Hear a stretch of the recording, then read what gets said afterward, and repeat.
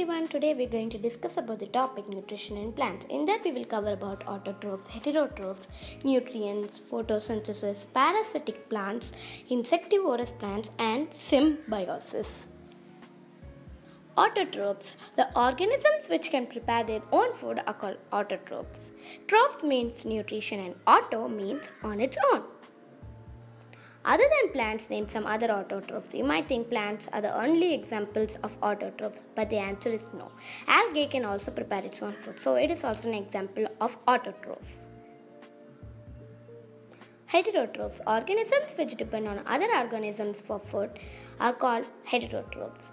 Example, humans, animals, and non-green plants.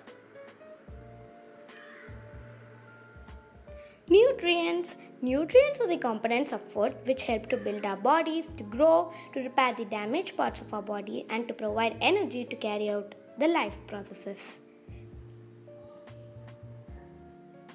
Photosynthesis. First, let's see about the raw materials of photosynthesis, which are carbon dioxide, water, sunlight, and chlorophyll. We will discuss deep about these topics now. Chlorophyll. This helps to absorb sunlight. It is found in a structure called chloroplast. Carbon dioxide. It is taken by plants through small pores called stomata.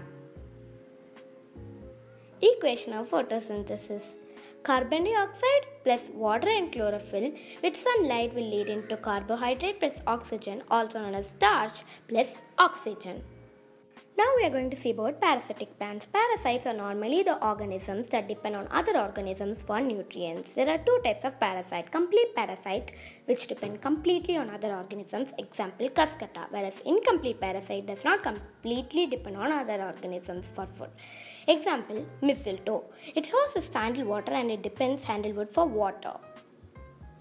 Insectivorous plants. Insectivorous plants are the plants which depend for insects for their nutrients. The nutrition in which both organisms are mutually benefited is called symbiosis. The organisms which live in symbiosis are called symbionts. For example, leguminous plants and nitrogen-fixing bacteria. This is a picture demonstrating symbiosis. Look carefully. Now we are going to see the last but not least topic, replenishment of nutrients in the soil. Plowing, fertilizers and manure. These help to improve the quality of the soil.